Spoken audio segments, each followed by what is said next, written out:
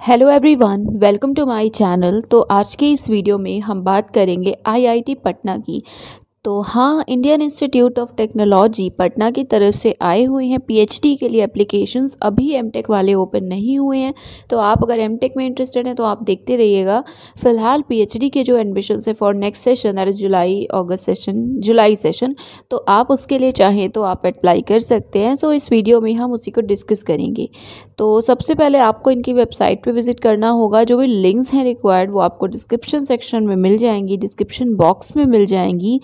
Then यहाँ पे आपको नोटिस बोर्ड वाला सेक्शन दिख रहा है, राइट। इसी में आपको पीएचडी वाला ये नोटिफिकेशन दिख रहा है। आप ऐसे स्क्रॉल हो रहा है तो व्यू ऑल पे क्लिक कर सकते हैं। इस पर्टिकुलर पेज की लिंक भी डिस्क्रिप्शन में होगी इन केस आप डायरेक्टली विजिट करना चाहें तो। उसके बाद अब तो आप देख ही सकते हैं, इट इज़ सेकेंड नंबर पे है एडवर्टीजमेंट फॉर पीएचडी एडमिशन। सो आप ओपन कीजिए। एमटेक आप देख सकते हैं अभी अपडेट नहीं हुआ है, पीएचडी के लिए अपडेटेड है। तो हम अभी एडवर्टीजमेंट पे क्लिक करते हैं, इसे डाउनलोड करते हैं और फिर हम इसे देखते हैं। तो ये है वो पीडीएफ, आप उस पर क्लिक करेंगे, डाउनलोड हो जाएगा। इसमें सबसे पहले दिए हुए हैं एरियाज़ एंड डिपार्टमेंट्स।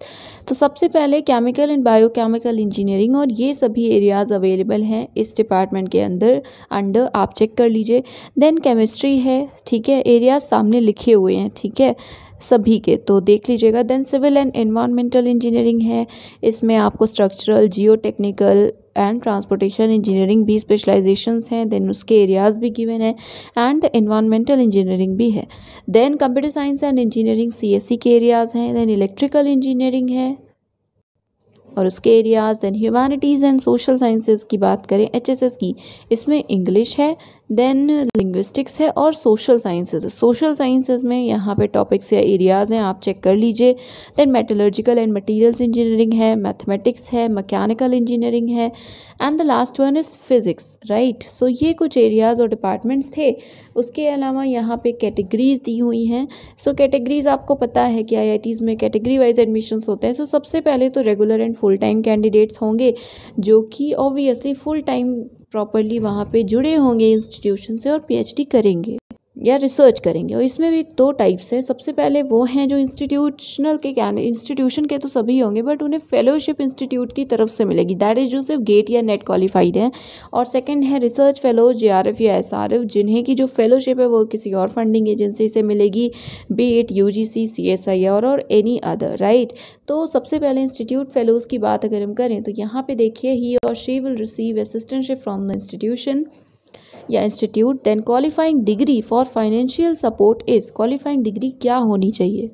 वैसे it is same as the eligibility criteria. तो BTech, MSc, MA, MBA, MCA या कुछ इक्विवेलेंट डिग्री है विद गेट स्कोर जो कट ऑफ से अबव हो, या नेट क्वालिफिकेशन। या बीटेक वाले हैं, सो बीटेक के कैंडिडेट जिन्होंने आईआईटी से किया हुआ है, सीजीपीए 8 या उससे अबव है, सो they are exempted from gate qualification, ठीक है। सो यस, उसके बाद यहाँ पे लिखा हुआ है ME, MTech, MPhil along with gate या नेट है तो भी आप एलिजिबल हैं फॉर फेलोशिप। देन एलिजिबिलिटी अभी हम देखते हैं। देन रिसर्च फेलोज़ को तो आपको पता है जेआरएफ मिलेगा। स्पॉन्सर्ड कैटेगरी भी है, सेल्फ फाइनेंस्ड है, प्रोजेक्ट स्टाफ है, then employed and part time, तो आप चेक कर लीजिएगा। और फेलोशिप सिर्फ दो कैटेगरी के कैंडिडेट्स को मिलती है, एक या तो वो जेआरएफ हो, दूसरे वो जो इंस्टीट्यूट दे। बाकी कैटेगरीज में फेलोशिप का कोई प्रोविज़न नहीं होता है। Then minimum eligibility criteria for admission. सो सबसे पहले एज लिमिट लिखी हुई है for all the discipline. So in all the discipline the age limit is 28 years, और 28 ईयर्स उनके लिए है जिनकी qualification BTech, be, MSc, MA, MCA, MBA है, and 32 years for those candidates जिनकी क्वालिफिकेशन एमटेक, एमई, एमएस या MPhil है, right. और ये कैलकुलेशन जो लास्ट डेट है एप्लीकेशन की तब तक किया जाएगा, ठीक है। सो यस, उसके अलावा यहाँ पे and is applicable only for candidates applying in regular and full time category as institute fellow. तो ये उन्हीं के लिए है सिर्फ एज लिमिट जो कि इंस्टीट्यूट के फेलो होंगे, दैट इज़ फेलोशिप इंस्टीट्यूट से लेना चाहते हैं फुल टाइम कैटेगरी वाले, राइट। और जो रिसर्च या प्रोजेक्ट फेलोज होंगे उनकी एज लिमिट फंडिंग एजेंसी के अनुसार होगी। और अपर एज लिमिट रिलैक्सड है 5 ईयर्स की for SC, ST, women, PWD and OBCs, right. सो उसके बाद यहाँ एलिजिबिलिटी है कैटेगरी वाइज या discipline wise. So PhD in engineering करना चाहते हैं आप, तो इनमें से कोई एक, you must satisfy one of the following criteria. First is candidates having MTech या ME degree, ठीक है, और मिनिमम 60% या 6.5 CPI। सेकंड है बैचलर्स डिग्री हो इंजीनियरिंग या टेक्नोलॉजी में इन IITs के अलावा किसी और इंस्टीट्यूशन से रिलेवेंट एरिया में, और 75% मार्क्स या CPI 8 हो।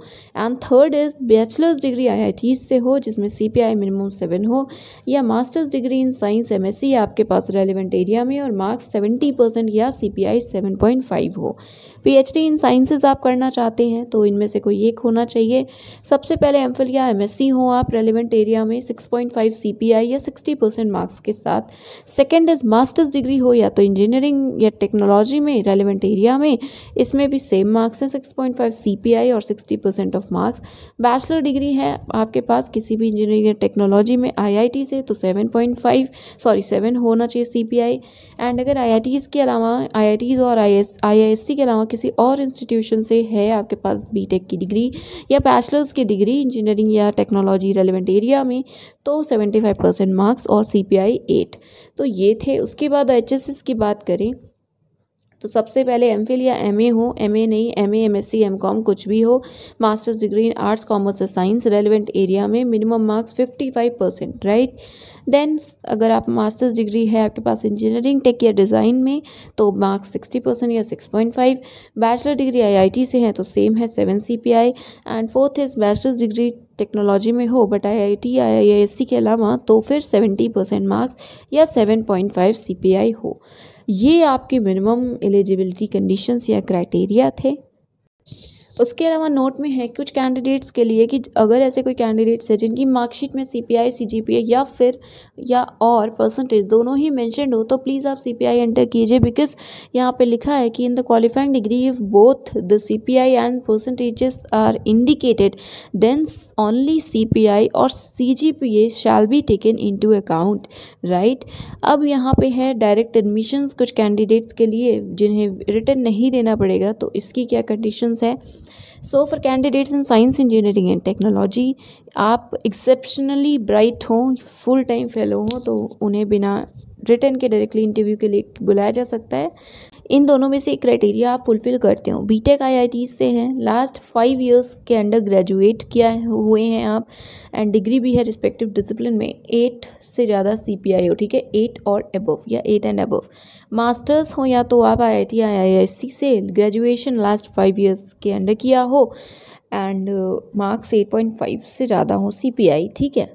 और अगर ऐसा कोई कैंडिडेट है तो आपको अप्लाई करना है ऑनलाइन और साथ में आपको एक ईमेल भी करना है, ठीक है। सो यहाँ पे लिखा है अगर आप ऐसा कुछ क्लेम कर रहे हैं इन कैटेगरी इस क्राइटेरिया के साथ तो एडिशनली आपको अप्लाई करने के अलावा मेल भी करना है। You must send an email with scanned copy of the supporting documents to, यहाँ पे है ईमेल, इट इज़ aracademic@iitp.ac.in।